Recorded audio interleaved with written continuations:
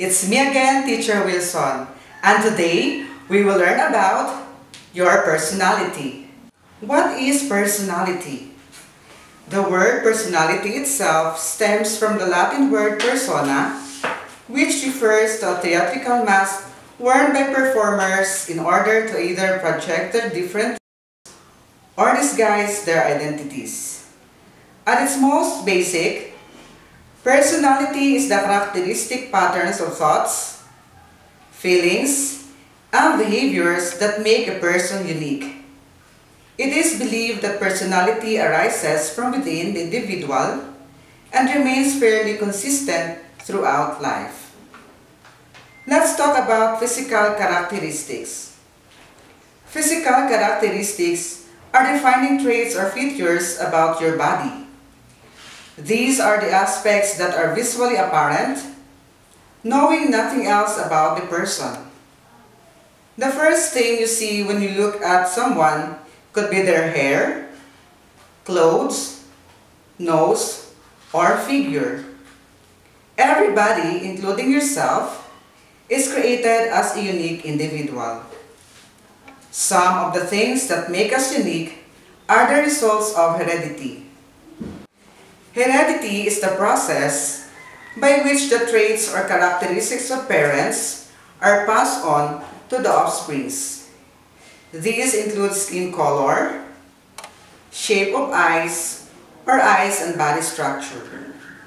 Also remember that the physical characteristics you inherited from your parents may not be totally the same with the physical characteristics of your siblings.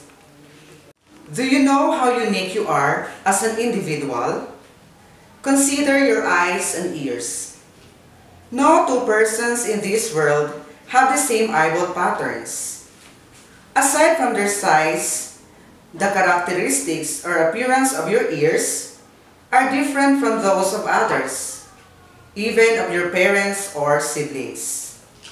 The same principle applies to your thumb marks, lines of the palms, and footprints.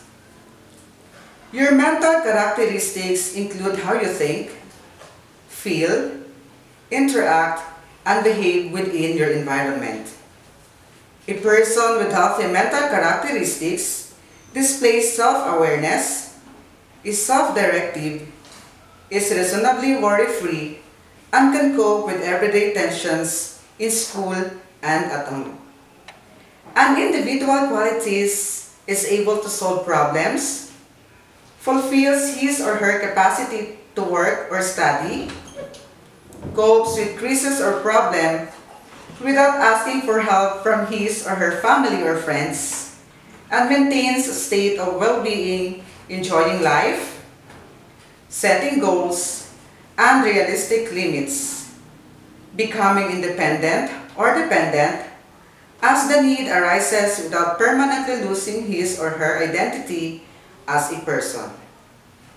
Now let's have the characteristics of mental health.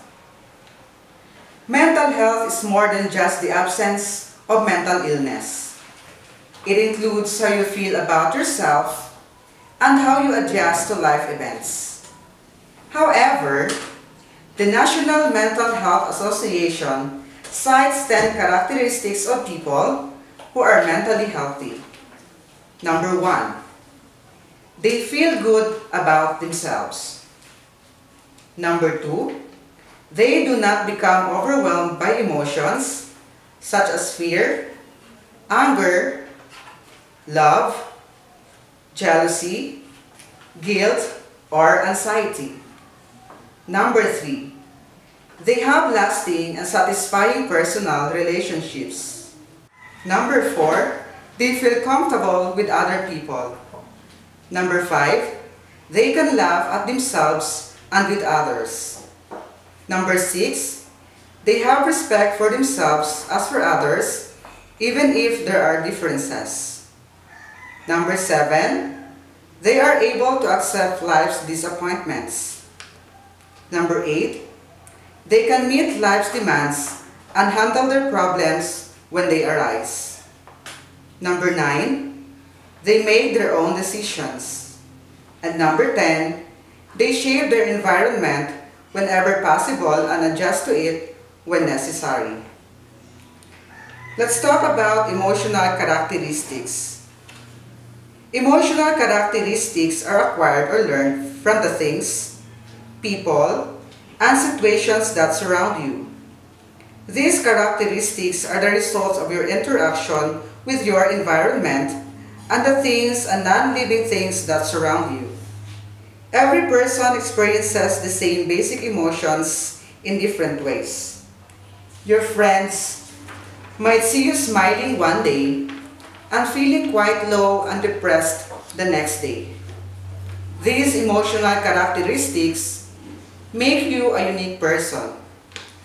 Being able to recognize, accept, and express your emotions in responsible ways is an important part of growing up. The social behavior of a child. As they develop and perceive their own individuality within their community, they also gain skills to communicate with other people and process their actions. Social development most often refers to how a child develops friendships and other relationships, as well how a child handles conflict with peers.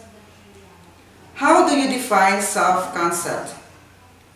The term self-concept is a general term used to refer to how someone thinks about, evaluates, or perceives themselves.